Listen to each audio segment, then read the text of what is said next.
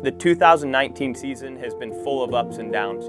To see how far my team has come in just a short 24 races, it's been a long road, but we've put in a lot of hard work and it's all paid off. We've finally achieved the Auto Club Road to the Future Award, and I couldn't be more proud of my guys. They've worked so hard. You know, I've had over 40 people work on this team this year, and you know, it took all the way to the Western Swing to get a core group of guys together, and I couldn't have ended up with a better team. My crew chiefs, Ronnie Thompson and Mike Green, have done an excellent job. You know, they've been picking at this thing every weekend, and it seems like every weekend of this season we have improved.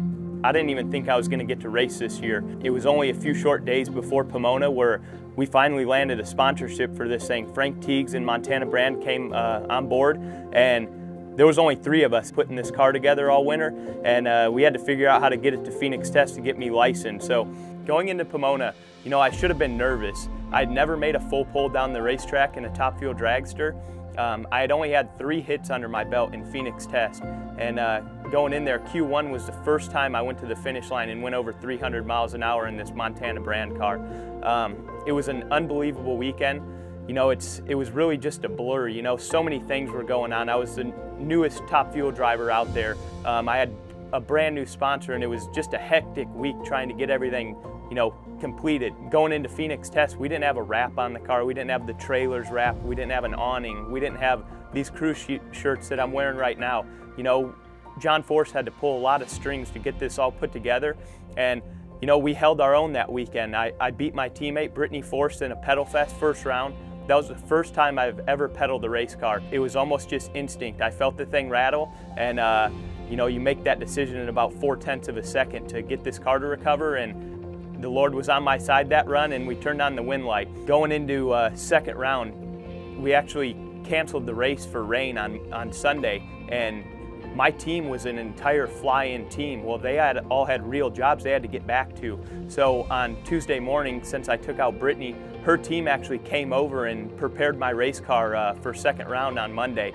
And we ran one of our best runs all season, ran 369 at 334 miles an hour, and got beat by Mike Salinas by a mere 7/1000ths of a second. So the first weekend, it was unbelievable, and I think that really set the tone for you know, winning this Rookie of the Year award and for the rest of the year.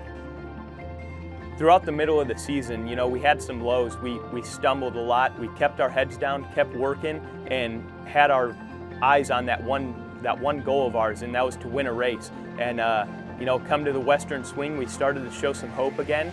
And at the end of the Western Swing in Seattle, we ended up getting the job done. That was a huge moment in my career, and to achieve this award, it's a dream come true. This is probably the biggest victory I've had in my racing career, but I couldn't have done it without my crew chiefs, Mike Green and Ronnie Thompson.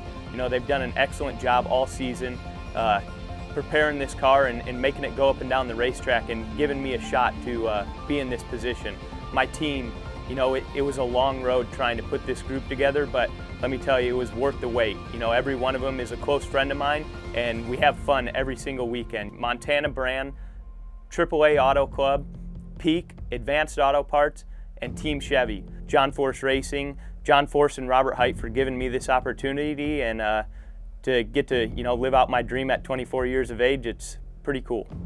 This wasn't just my rookie season driving a top fuel dragster. It was this entire team's rookie season. You know, this is a whole new team that was assembled throughout the 2019 season. You know, crew chiefs that had never worked together, crew members that have never worked together, and to see how far we've come, I wouldn't want to race with anyone else.